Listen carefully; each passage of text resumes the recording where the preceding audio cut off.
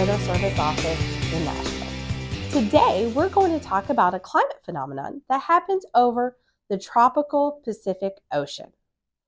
This climate phenomenon is called the El Niño-Southern Oscillation Cycle, and its different phases are caused by varying sea surface temperatures in the tropical Pacific. So why do we care about this?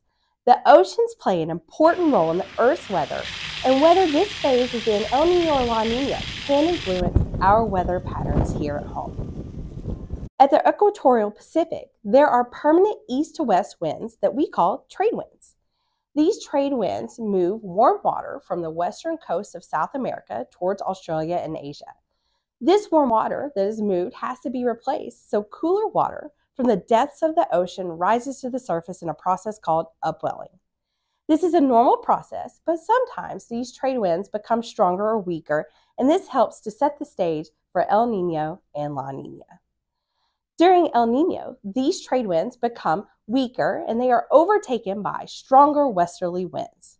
This results in less warm water being moved towards Australia and Asia, which means cooler water from the deep ocean has to come up to the surface.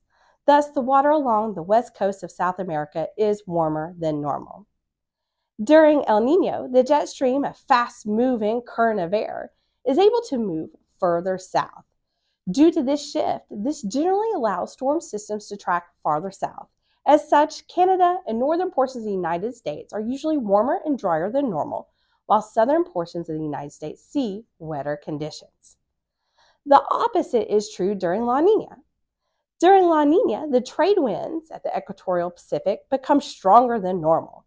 This means that these winds are able to move a lot more warm water from the west coast of South America towards Australia and Asia. This also means that a lot more cooler water from the depths of the ocean has to move upward to replace it. Thus, the water along the west coast of South America is cooler than normal. During La Niña, the jet stream is pushed farther north, which tends to block storm systems from tracking too far south. As such, Canada and northern portions of the United States tend to see wetter and cooler than normal conditions, while southern portions of the United States are usually drier than normal.